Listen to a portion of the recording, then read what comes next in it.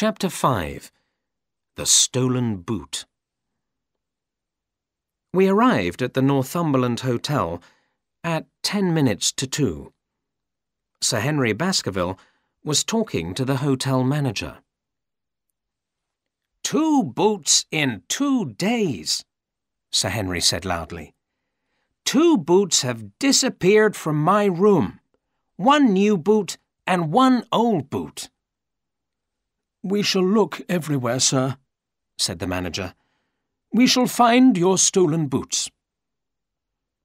Sir Henry was silent while we ate lunch. He was angry about his stolen boots.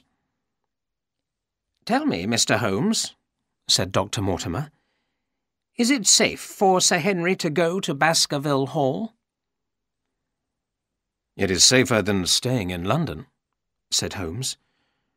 "Do you know that a man followed you this morning?" "Followed us?" said Dr. Mortimer in surprise. "Who followed us?" "A man with a thick black beard," said Holmes. "Do you know a man with a black beard?"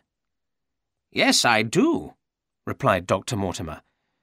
"The servant at Baskerville Hall has a thick black beard. His name is Barrymore. I can't think why he is following us, but I am sure Sir Henry is in danger. It is better if Sir Henry stays here in London." "No, you are wrong," said Holmes. "There are millions of people in London. We cannot watch them all. There are not as many people on Dartmoor. Everyone will notice someone who is a stranger." "But this man may not be a stranger," said Dr. Mortimer. "I agree," said Holmes. "That is why Sir Henry must not stay at Baskerville Hall alone. I myself will be busy in London, but my good friend, Dr. Watson, will go with you to Dartmoor." "Oh, yes, of course," I said. "I will certainly go to Dartmoor."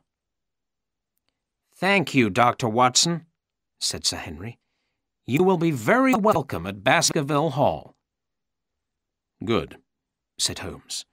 "Now, Sir Henry, tell me about the other boot which has been stolen." "It is one of an old pair of boots," said Sir Henry. "How strange," said Holmes. "And tell me, Sir Henry, if you die, who will become the owner of Baskerville Hall?" "I don't know," replied Sir Henry. "Sir Charles had 2 brothers, my father, who went to Canada, and a younger brother called Roger.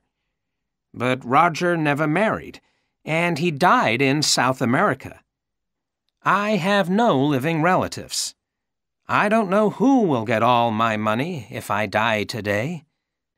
"And may I ask how much money do you have?" "Certainly, Mr. Holmes. Sir Charles left me a fortune of £1 million, said Sir Henry. "Many men will murder their best friend for £1 million, said Holmes.